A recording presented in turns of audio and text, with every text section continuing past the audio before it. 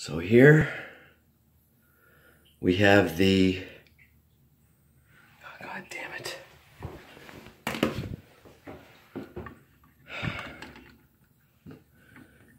Here we have the light switch, which is deliberately damaged. There's only 2 wires here. They're missing the ground wire.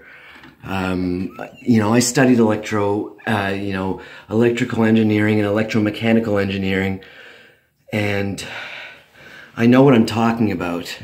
Like, I understand how this component here works. And here again, they're missing, let's see, they are missing the ground wire for this switch. And the reason why that is because of this and this.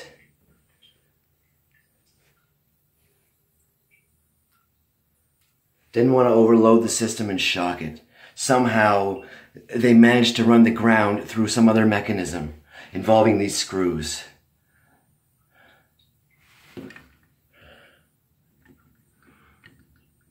And yes, I'm going to put all this back together, but I needed to take it apart, because that is how I'm able to prove my targeting in a world that consistently wants to deny that myself and my uncle Lawrence Allen White are the victims of heinous, systematic, and system-wide targeting and crime. This is not okay. We don't watch you people in the washroom. Why are we being watched in the washroom? By a bunch of freaks. And why is there so much money going into it? There's so much fucking money going into it.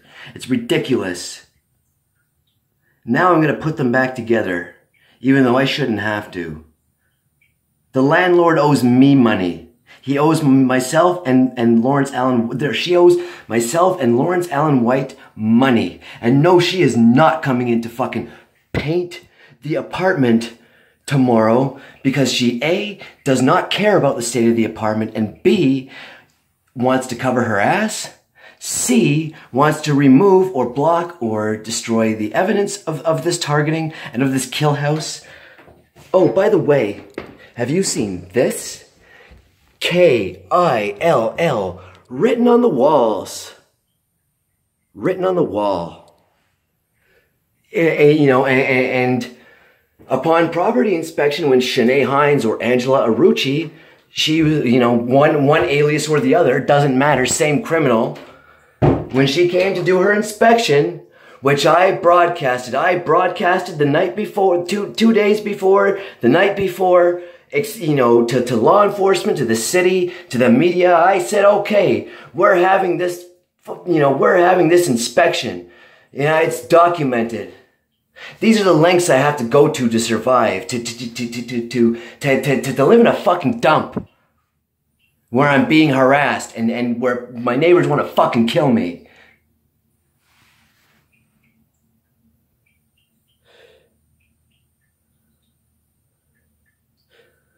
There's more screw cameras on the other side of the wall, but I cannot even be fucking bothered. I can't be fucking bothered right now to investigate. I think this is enough. I think the heads of the technology department in the Pentagon resigning, the German finance minister committing suicide, billionaires fleeing to Switzerland, billionaires dying of coronavirus, and